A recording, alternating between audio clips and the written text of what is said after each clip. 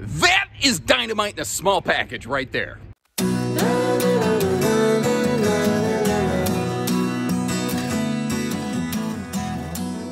Hey everybody, Josh RV Nerd with Bish's RV. Welcome back once again to my Coldwater, Michigan hometown store here with the 22 RBS Cougar. And there are certainly other builders who make a layout like this, but I don't feel any of them pack as many big camping features into a small package as the Cougar. Take a look at this thing right here. So starting right up front, we have ourselves a 70 by 80 fifth wheel sized king bed. These are also standard with power corner stabilizers, so everything is just push button easy. The tongue jack, the awning, everything, just push a button. It's like scrubbing bubbles. It does the work so you don't have to, kind of. This also has a really aggressive hot cold weather package, 0 to 110 degree rated, which goes beyond where most brands even think of doing anything in a RV this size. Standard tank heaters and a whole bunch of other weather things on this to help keep it comfortable, whether you're hot or cold climate camping. Now, Goodyear Endurance radial standard on this. It's all set and ready for TPMS, and it has a massive countertop and redonkulous cabinet storage capacity in such a small rig. You can really tow small, camp large in this little thing right here and do so in a lot of style and a lot of comfort. If you prefer things like the fancy tech packages, it's got that in-command package, and if not, it's laid out in a way and has a couple things that you can basically just ignore and circumvent that. These also are factory standard with at least 200 watts of solar. You can get a 400 or 600 watt package, and these are coming with 200 amp hours of lithium batteries standard from the factory, and that is an exceptionally uncommon thing, and in this size and class of travel trailer, I think Keystone might be the exclusive provider of something like that. Now, the batteries even have a heating element, so if it's a little cold, the batteries can warm themselves up before accepting a charge so they don't damage themselves. Like, this is just really thought out through and through. Now, it's got a couple hiccups, like maybe you don't like the king bed. You could size down to a queen, that's easy. The road mode travel accessibility on this one is perhaps its only, I think, major Achilles heel other than what you might think about the bathroom, but that's what I want to do in this video. I want to show you where it excels and maybe where it might not be the right one for you and let you decide if it's the right one or not. And if you appreciate that, hit that subscribe button, like our video, and let's get rolling, baby. And now I won't mince words. I really like Cougars. I like Cougar RVs a lot. I think the things that they're doing, generally speaking, make a lot of sense. And I like how they're trying to pack a lot of big features into every one of their RVs. Now, that means that they're typically a little more expensive than the average bear, and that means that they don't necessarily work for everybody. There's definitely still value to a smaller, simpler series RV, but this is a smaller 26-foot, basically tip-to-tail, tongue-to-bumper camper, giving us a lot of big fifth wheel features in a small trailer package, like standardizing 15,000 BTU air conditioners. A lot of brands are doing that. Cougar was one of the very first that did something like that. Going with that marine woven slide flooring right there instead of carpet. A couple other brands were carpetless first, but they were one of the first to adopt that material. I actually do technically prefer it when the slide floor and the main floor match. What's funny is that floor in the slide is actually a higher quality floor than what's in the main floor. So there's a difference, I guess, sometimes between aesthetics and physical quality that don't always line up, but I'm okay with what's here. I like all the big windows. I like how there's dimmer switches on the lights there in the slide. Just a bunch of smart things. And even here in this the smallest Cougar that they make, they're still using their Blade Pure air system. So there's a couple things to this. First of all, that has a residential filtration system on it to help keep the air a lot cleaner, which is nice. And secondly, their air vents and ducting pull more CFMs, allegedly. I've never seen any sort of like hard side-by-side testing. I'm sorry, CFMs. If you don't know what that means, cubic foot per minute of airflow. So they're getting more air from that air conditioner down here into the cavity of the RV to keep it cooler. Now, there's a couple things that are, not for everybody. Like, people go, why is there that big hutch? I can't really walk around the bed. Well, that's where things like your water heater would be located, because there's limited areas to put them in other spots on the RV. They could bury stuff like that water heater or maybe a furnace or whatever, other hookups, That's there's stuff under there, essentially. Now, up front here, we've got a 70 by 80 king bed. But if you notice, the mattress kind of hangs over the bed base a little bit. if you wanted to size that to a 60 by 80 true queen, you very easily could. I like the dual hanging wardrobes, and in the back of the RV by the door, you're going to see another big potential closet space. If you're like, there's not enough, hanging storage in here. They've got a solution for that. The doors for the cabinets over the bed, I like that it's cabinets that are enclosed instead of a shelf, but they don't have any kind of strut to hold themselves open. So, that kind of fact I'm not in love with. Like I said, there's some good and there's some things that could be better, but overall, I really like what they are doing here. Now, they've got a blackout roller shade up in that front windshield, and that windshield makes the whole RV look and feel bigger. Both sides of the bed have these nice little side pocket side stands with household and USB outlets. And then you see that light switch up there. That will flick all the main cabin lights. So like if the lights are on and you lay down in bed, you can turn the lights off after you get in bed, which is just a smart, easy little convenience thing. Now, if you wanted to, you could do that on your phone, but you don't have to now, which is kind of nice. This is only 30 amp service. They don't offer this in 50 amp. They don't offer it with a second air conditioner. So if that's helpful information to you, at least click the like button on the video. Let us know what we're doing is handy for you. But there's also no power vent fan option for that vent above the bed. But this is a hollow constructed roof. So if you wanted to piggyback some power off of one of those ceiling lights to run a fan, you absolutely could. The TV here, up in the corner, you will see pivots around. And that TV outlet, kind of like the outlets around the bed, you may notice has a little yellow sticker on it. Any of those yellow stickers tells us that is an outlet that is prepped and ready for inverter power. So if you choose to add an inverter to the RV, or if you get one of their more advanced solar packages that has one, those outlets could be run off your batteries. Although keep in mind you're pulling more juice when you do that.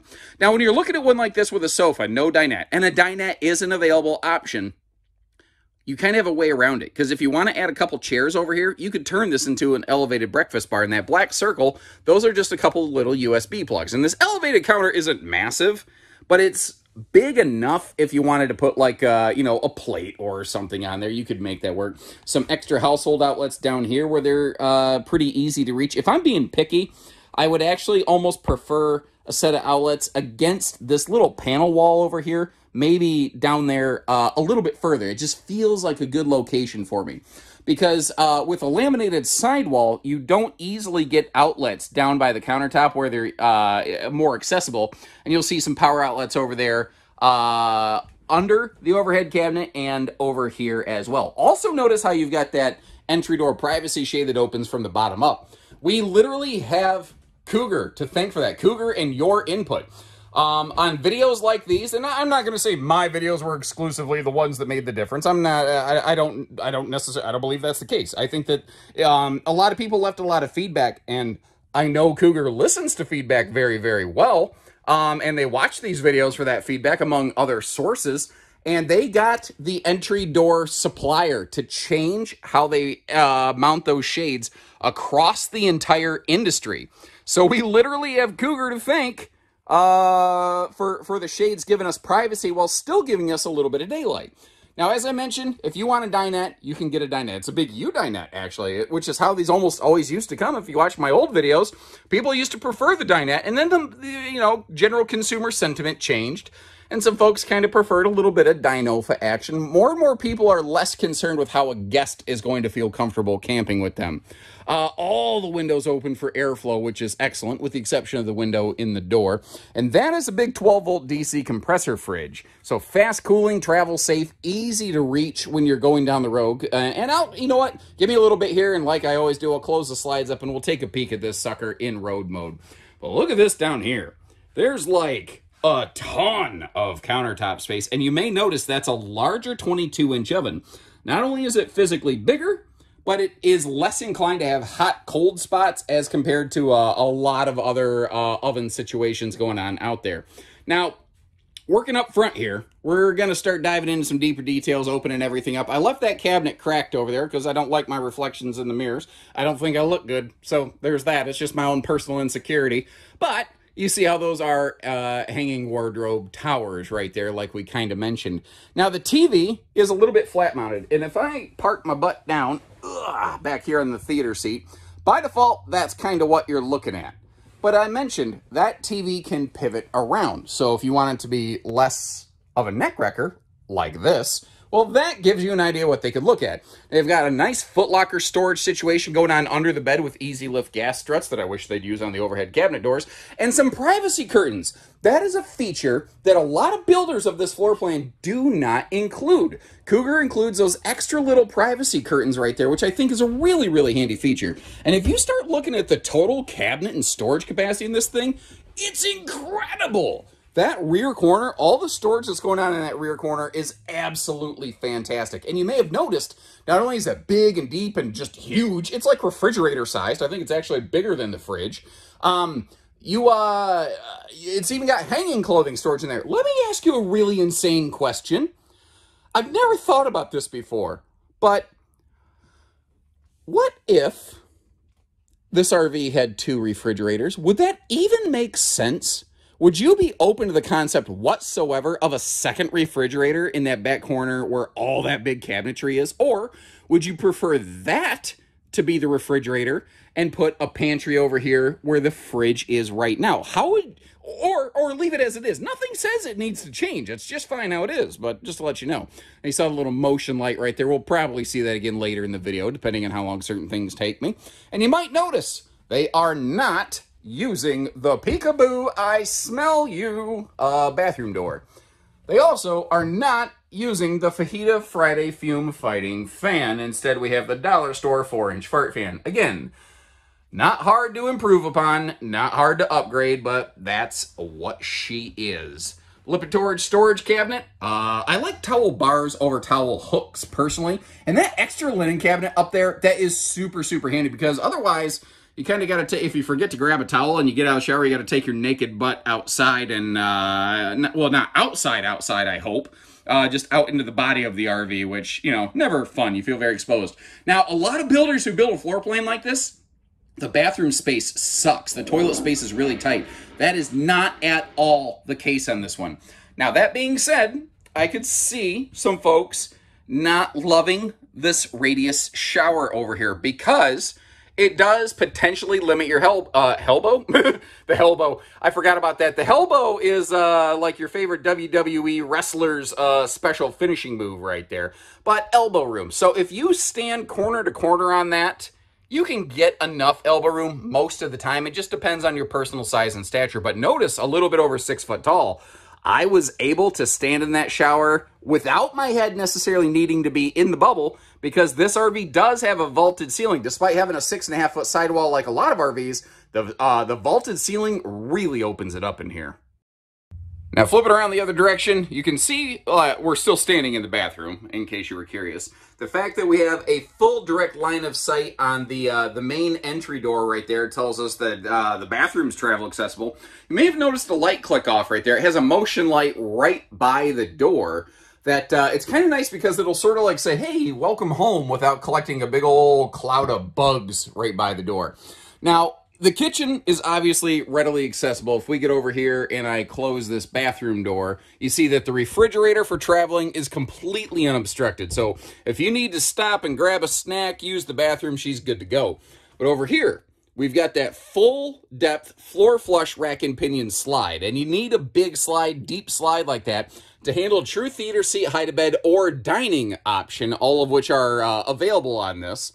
The trick is with that elevated breakfast bar over there and the deep slide, it gets a little bit pinched off. Now, I tried to squeeze my dad bod through there and I was not fitting. Just not even like, ooh, it was close. So you have 2 choices. You can either do a Dukes of Hazzard yeehaw, or you can nudge the slide a little bit. With this being a rack and pinion slide, you can slip past it. However, you shouldn't leave it like that, and you shouldn't try to occupy that slide unless it is fully extended. So that might be a little bit of a point of consideration and hiccup for you. Keep in mind, we've got other builders with similar layouts or different Cougar floor plans that can get you more or less travel access, depending on what you care about. And just like the inside, there are some awesome qualities and features to focus on while we're out here. I think first of all, though, I want to focus in on the towability factors. I think this is a really good fit for the general descriptor of half-ton towable. It will still depend a little bit on the half-ton in question. There are some very, very light-duty half-tons that maybe are not a proper fit for something like this. But at 7,200 pounds maximum weight, fully laden with full cargo, And we're going to say 26 feet tip to tail. 25 foot, 11 inches, but 26 foot tip to tail. This is going to be something that you can tow around and handle nicely. Now, we've always got at least 200 watts of factory roof solar, and actually we're going to get to see that in a little bit here. But you're also always prepped for a side mount portable plug over there. And you see the little docking station. That's just a place where you could hook up like some park cable or, you know, your fresh water lines. Now, our baggage doors, notice how they're all slam latches, which is really nice because they also use a different key from a lot of those butterfly twist lock jobs. And they all have sealed protected hinges. We also have easy handling magnet holdback, so you don't got to worry about juggling that thing and dumping it on your head. Now, I got the power cord down here, which is just in a big old scraggle, which is a technical term, but you get the idea. But in a way, it's kind of demonstrating the fact that we have a big pass-through on this with full-size doors on both sides. Now, over here, you've got motion lighting. You've got your MPPT Victron charge controller. So even in their most basic solar package, they're using some pretty decent hardware. And when you step up into the bigger packages, you'll get bigger amperage on those. And then above that, you see an additional disconnect and some inverter prep. They have a separate disconnect exclusive for their solar panels on this. So if the RV's in storage, maybe you've pulled a battery or something like that, if there's a reason you want to make sure you're not flooding batteries, you can actually hard disconnect the solar panel on this, which very few RVs offer, and that is a potential major safety concern item right there. Now, up front here, behind the 30-pound propane tanks, which is already an exceptional quality, very few builders in a class like this are even doing 30-pound tanks anymore. Cougar's still giving us 50% more propane.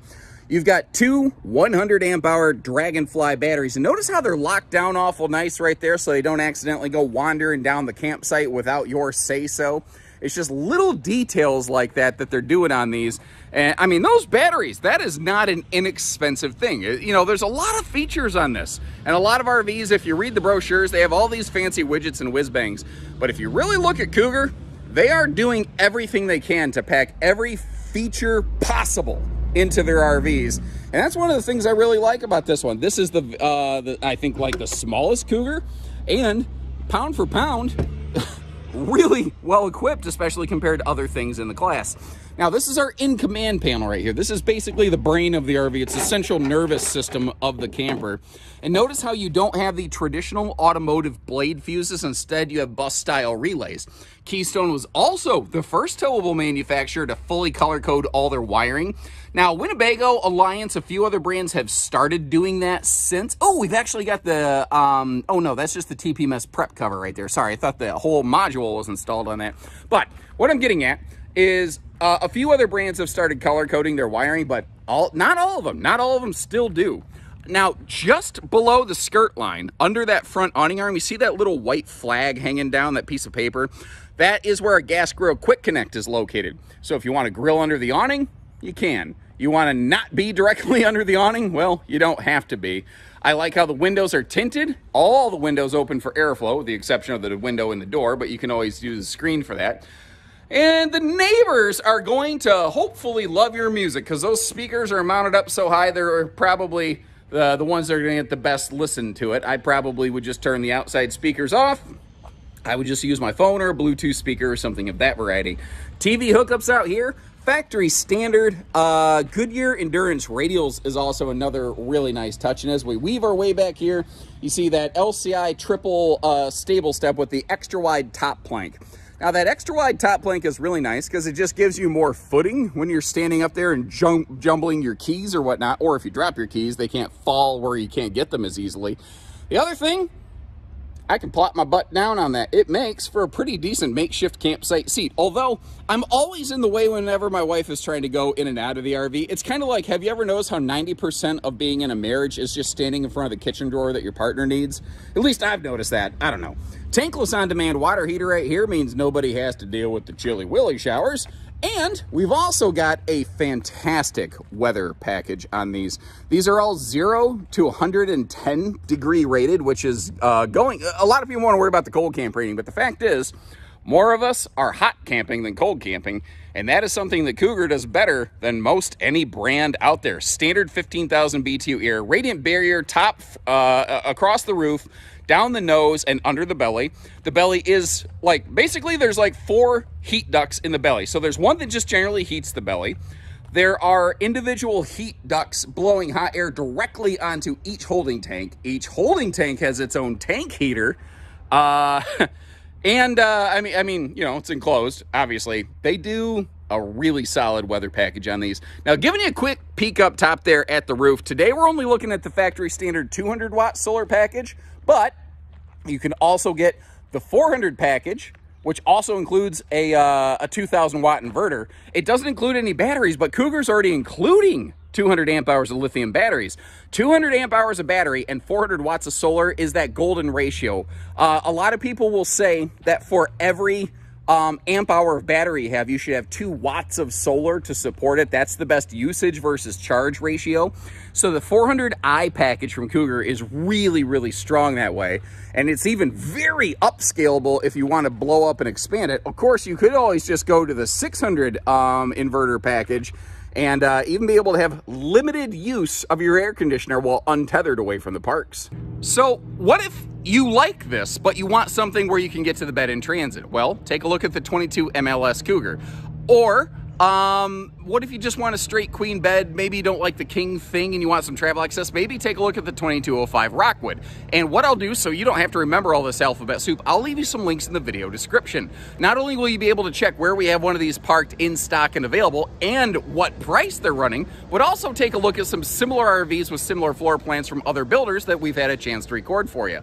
So if you like how we show you the good with the bad with everything in between, and how we don't hit you with hidden fees after the fact, subscribe to our videos, like us if you're a return member of the RV Nerd Herd, and we'll catch you next time. Take care, stay safe, have fun, and happy camping, everyone.